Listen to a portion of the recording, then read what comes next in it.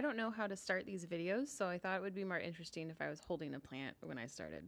Hi everyone, my name is Janessa. I'm a product manager at Kongregate, and I'm going to be talking to you about minimum viable products. I'm well aware that when some people hear the term minimum viable product, their brain fires a synapse that says abort all non-critical function. And I get it. Unless you are a huge nerd like some people in the room, then minimum viable products probably doesn't excite you. But the truth of the matter is, it's very likely that you have used a minimum viable product and may even be using one now. So in this talk, we're going to discuss ways that you can utilize them strategically in ways that will help your game, help your product, help your love life. I lied about that last one. I'm on my second cup of coffee, so you're just going to have to bear with me. So without further ado, let me whisk you away into the wonderful world of MVPs. I'm so sorry. I guess before we get started, I could introduce myself some more. Hi, I'm Janessa. I'm a product manager at Kongregate. Some of the things that I do are I worked on our PC gaming platform Cartridge. I work on the website, data and security, which is super interesting to about 2% of the Earth population. I'm among them. And various other tasks that nobody wants to do because I'm a product manager and that's what being a product manager is all about. If that photo looks kind of familiar, it's because I took it like 20 minutes ago. So anyway, Kongregate is a mobile publisher and open platform for browser-based games. You may remember us as the Flash Games website you would secretly log into to play games while you were in high school history class. While we don't necessarily condone you playing games in high school, we do appreciate you logging on. Some of our mobile game titles include Idle Frontier, Zen Idle, Animation Throwdown, Bit Heroes, and Pocket Politics. So I've said minimum viable product a handful of times now. It might even be 20. I don't know. I've blacked out up until this point. But if we were to put a definition to it, what would that definition be? Well, I will tell you. The smallest solution you can build that will bring the most value to your users. There are a lot of ways that you can utilize an MVP, but in this talk specifically, we're going to cover how you can use it when you're building a new product or when you're adding new features to your games. I think before we go further, it's important that we do my third favorite activity, which is setting expectations. What is or isn't an MVP? An MVP is not just something that you've built and that you put in front of a user. There's more strategy and there's more research behind it. And the example that I like to use is you have found a problem that your users have, and we have an idea of how we want to go about solving it. An MVP is not, we made a thing, let's see if anyone likes it. Now, there's nothing wrong with making a thing and seeing if anyone likes it, but it's not an MVP. Why is an MVP something that you should use? Well, to put it lightly, everything is expensive. Actions that involve resources or time or development or meetings, it all costs money. And chances are money is something that you have to take into consideration when you're building your product, when you're working on your game. And MVPs are helpful because they allow you to engage your users while using minimal resources to get immediate and useful feedback. If you were to just build something without knowing anything about your users and put it in front of a person, you may just get feedback that it's bad. Getting feedback that this is bad is not very usable or helpful. It doesn't really get you anywhere. Starting with an MVP helps reduce the chance that all you learn is this is bad, therefore saving you time and money as you build. I'm a visual person and I like to visualize this process, and I also think it helps other folks when they're learning about it kind of understand it a little bit more. This is a very popular diagram that you've probably seen floating around the web or maybe even taped up on your office somewhere. I think it does a great job showing at a high level what an MVP might look like. The main takeaway that I want you to have is that an MVP is shipping something useful to your audience. In this diagram, when you give a user a tire, that's not necessarily the most useful thing if the end goal is for you to get them to location A, from location A to location B. Alternatively, giving them a skateboard, while it might not be the end solution, it might not even be the best solution, it's still a solution. And it gives them something of value. It also gives you feedback, which can shape the future iterations of your product. To be totally honest, I have a love-hate relationship with this diagram. I think it does a really good job if you were to use it to explain what an MVP is to like your drunk uncle at Christmas or Thanksgiving. It does a really good job showing it at a high level of what an MVP is, but I don't think it does a great job showing how an MVP should go. Again, if we were to look at this diagram, the product jumps are pretty big, especially like scooter to bike. It's a huge product iteration. Motorcycle to car is a huge product iteration. It's also quite expensive from a manufacturing standpoint. And frankly, I find it to be a little misleading if you were to apply this practice to your own product. So I like to use a diagram that makes more sense in terms of product iteration, but is also slightly more appropriate for GDC. Ta-da! The Nintendo handheld gaming family. When I talk about MVP iteration, I really like to use Nintendo's handheld gaming tree evolution, you pick, as an example, because it's more realistic in that it's more of a gradual iteration upon each next product. So there are 4 components of an MVP. We're going to talk about each and every one of them. The first one is starting with the problem, discovering the solution, gathering feedback, and then iterating. Now, I know that the title of my talk is Start Your Minimum Viable Product with a Solution, but actually you should be starting with the problem. And you can't get a solution if you don't have a problem. When you start with a problem for your MVP, the 2 things you must keep in mind are, 1, you know who you are building your product for, and 2, you know those users well enough to know what their problems are, which means you have to talk to them. Sorry. If we were to look at an example of an MVP, Kongregate itself is actually a great example of an MVP. Emily and Jim Greer saw this problem with indie game developers were having with distributing their games, partly because they knew their users, partly because they were their users themselves. The solution was to build Kongregate, which, if you are not familiar by now, is a website that empowers indie devs to have more control of their game distribution. And the website you see today, with the addition of chat, the awards, the companions, is the result of years and years of iteration and feedback from that original MVP. And actually, the slide that you see here is from Emily Greer's talk a few years ago in 2016. She did a postmortem on the website and the first 10 years of Kongregate, which is really fascinating. So I pulled that slide from her talk to show what their MVP was and then what was actually next. So you've built your MVP, or you've built something, and you're laying in bed, gazing into the abyss, wondering, how do I know when I am done building? Ask yourself, does this solve my user's problem? You don't need to solve every solution, you just need to start with one solution. This part is really hard because it's where you need to flex your saying no muscle. Remember that the M stands for minimum, not maximum. You shipped your MVP, now what? Feedback. Feedback is how you help your MVP grow and stay viable, which is also the V part of the word, in case you missed that. What does it mean when something is viable? Viable means that your product has the ability to grow and function properly. In order for something to be viable to your users, you need 2 things. You need to listen to them. You need to listen to them in the first place and understand what they need. And 2, you need to keep listening to them forever and ever and ever. You can't just listen to them in the beginning and then stop. You have to keep talking to them and listening to them. Sorry to break that news to you. How do you know what feedback to listen to? Depending on how you're gathering feedback, and we'll talk about some examples in a moment, but it can certainly feel like you're trying to drink from a fire hose. To top it all off, depending on the source of feedback, much of it might not actually be helpful. For example, like most of Twitter. Side note, I really hope the man in that photo is okay, but I do think it's funny. Well, it all comes down to your vision. When you are gathering feedback, ask yourself, is this related to our minimum viable product that we started with? Does it align with our overall product vision? Most importantly, will this help us add more value? What you'll find is you'll actually be saying no a lot to a lot of the feedback that you receive. I absolutely love this tweet by Insomniac. I want to cross-stitch it. I want to hang it on a wall in my living room. Listening doesn't mean we will always do what people tell us to. We hear you. Hearing doesn't mean we act or follow. Once you've gotten useful feedback from your users, it's time to iterate and add further value onto your product. It's really important here that you do not iterate just for the sake of iteration. When you iterate just for the sake of iteration, you're really just wasting money. In terms of an MVP, we've talked about the 4 steps of a minimum viable product. Now I'd like to talk about some more examples, specifically here at Kongregate, how we gather feedback, how we iterate upon that feedback, so that you can take this and apply it to your real life. Maybe even your romantic life, I don't know.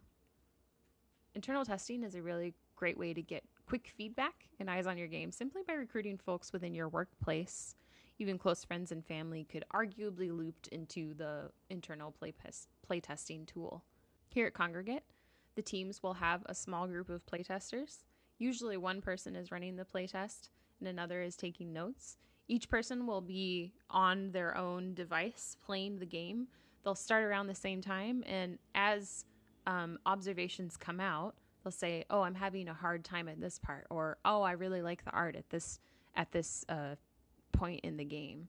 And the person who's taking notes will write all of that down. And at the end of the playtest, the moderator will send out a short survey to get an idea of how it went. One of our teams, in the survey they send out, they put the vision statement of the game and ask, does the game you play fall in line with this vision statement, yes or no? I think that's a great idea because it helps give you, the team, a good read on, are we following our vision statement? Do our users also think that we are following the vision statement we've set for ourselves and for the game? Here at Kongregate, we're incredibly lucky to have a seasoned team of community members who utilize, among many things, the power of community forums. Oftentimes, community managers will create topic-specific feedback threads for new features, partially so that players can stay on topic they want to, but partially also so that the feedback is a bit more organized. It also gives angry players a place to be angry instead of just putting it all over the forums. Additionally, the CS teams here at Kongregate are really good at getting ahead of anticipating questions about new features or changes before the release. And most of that is they just know their players and their communities really well. It's really true that a good community manager is worth their weight in, what's worth more than gold? Platinum, dark matter, diamonds? You know what I mean. Time for some real talk. To be perfectly transparent, it's oftentimes difficult for CS members to get all the information they need from a dev team prior to a release going out. And this is really a prevalent trend anywhere you go. I do recommend taking time to ask your CS team how they can be better supported prior to any release. I mean, they are the first line of defense when you get that feedback fire hose. So if they're going to be a human body shield, they might as well be a little bit prepared, you know what I mean? Another great option for utilizing and collecting feedback is a player council. Our team on Bit Heroes utilizes this. It's a great option for a platform that has established audience and or active community. The Bit Heroes Council is made up of players who have been elected by their peers. The community manager communicates with the council via Discord and shares the feedback with the product owners. The council itself is split by roles such as beta testers, but also includes a panel of meta specialists such as tank, DPS, and so on. The Bit Heroes team will often use the council not only as feedback for upcoming features, but recently released ones. When the team released elemental attacks into the system, this update sort of nerfed all previous builds in that attack bonuses were now ineffective against any elemental attacks. Utilizing the player council, specifically the meta specialists, the team were able to change that feature based on their feedback. The end result was changing the previous builds to become 75% effective on a bonus attack. We've talked about a few use cases where feedback has brought a fair amount of success. Now let's talk about the opposite of that. Cartridge. For those of you who are unfamiliar, Cartridge is a PC gaming platform. We wanted to make a community that was very welcoming and supportive for these indie game devs, as well for the people who play their games. When we were in closed beta, we did what any sane person would do, and we sent out surveys to our users so that we could gather feedback and test the proverbial waters of how we were doing so far. And this was kind of our first misstep. First of all, the surveys were not designed well. There are folks whose entire career is dedicated to designing a good survey. It's really easy to make a survey bad, I've learned. I cannot understate this enough. Invest time in writing your survey. User test your survey. If you can hire someone to write the survey, that would probably be best. Secondly, there was just too many qualitative questions, which meant there was just a lot of qualitative data to parse. Now, qualitative data is important, but also very difficult to interpret. Again, there are people who dedicate their lives to gathering and organizing this feedback properly, and I have nothing but crazy respect for them. But if you get too much of it and you don't have someone who knows how to parse it, it can be a nightmare. Lastly, and I'll touch on this a little bit more, we ignored red flags that we were getting in the feedback. This is very important. If you know for a fact that you are gathering feedback from your primary users, meaning people who you know your product is for. And the feedback they are giving you is trending in a specific direction. That feedback will not change just because you go from closed to open beta. It won't. You'll just be seeing more of that data in the same direction. So if we were to look at some examples from our feedback, we really did get a lot of positive feedback, mostly about the design. A lot of people liked it. And if you take a chance to go look at the design, it really is beautiful. The team did a fantastic job there. The thing about design is even the best design will not save you if your users don't see the value in your product, which we will see momentarily. A lot of users thought Cartridge was supposed to be Kongregate 2.0, aka free-to-play games. We don't have enough time to go into this. Like, this could be a whole nother GDC talk, but getting this feedback that your players are so far from your product vision is a huge red flag. You could not get a bigger red flag than this. As a result, nobody was buying games because of above. Everyone thought this was supposed to be Kongregate version 2.0. Probably the harshest feedback of all was it was slowly becoming clear that Cartridge wasn't solving any problems that weren't being solved by many other established platforms. It's like GOG, like Steam, like at the time, the newly released proverbial silverback gorilla that was the Epic Game Store. In this day and age, a new gaming platform is actually perceived by the target audience as a hassle versus a solution. Ask any developer who's been review bombed because they decided to release exclusively on Epic. Many people take severe personal offense when you suggest they have to have multiple game libraries. I don't like ending on a sad note. I'm also too caffeinated to end on a sad note. So instead I'll end on a cute and happy one, which is Companions. Now, if you're familiar, they are cute little characters that Kongregate players can achieve when they earn the badge of the day. Companions came into the picture when players had been voicing a disconnect between earning the daily badges and some kind of long-term goal. After Companions were released, the percentage of monthly average users did see a very slight decline. However, the average badges that were being earned increased. This means that even though a bit less users were earning them, the badges became more meaningful to the players who were pursuing them. And thus ends our adventure. A lot of lessons were learned today, and only a few of them ended in tears. As you leave this video, undoubtedly a completely transformed individual, I leave you with a few points to summarize. MVPs are about who is using your product. It's only going to be as good as much as you understand your customer's needs. So if you don't understand your customer, your MVP won't have very much V, if you know what I mean. Do not iterate for the sake of iteration. Iteration should only be towards further value to your users, not just for funsies. Remember that development, meetings, planning, it all costs money. Everything costs money. Everything costs money. Feedback is a double-edged sword. While it's critical to growth, it has a mind of its own.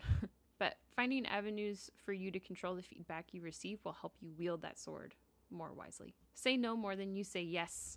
This is a very difficult muscle to build, but having a strong product vision and sticking with your MVP and not chasing shiny things will help you build that habit. Lastly, I would like to give a shout out to the folks who helped me make this talk. I know you just see my slides and my face, but a lot of people actually helped me and the talk get to where it is today, which is on a video. Hopefully playing on Twitch, but I don't know, we'll see. So my deepest appreciation goes to everyone on this list for all of the help that they gave me. Usually at this point of the talk, if I was doing it in person, I would say, any questions? And some people might have questions, but since this is a video and we can't do that, the most I can do is give you my Twitter, which is that. It's @LittleDova. You can talk to me if you want, or just send me a plant photo, because I like plants. Please do not be mean to me. I will cry. Thank you so much for watching my talk today. I have to tell you, it is so weird staring at a camera and not actually talking to a real human being, because the camera just has this one void of an eye that stares at you with no facial expressions. It'll never truly replace a human, but yet, thank you anyway. And of course, remember to be excellent to each other.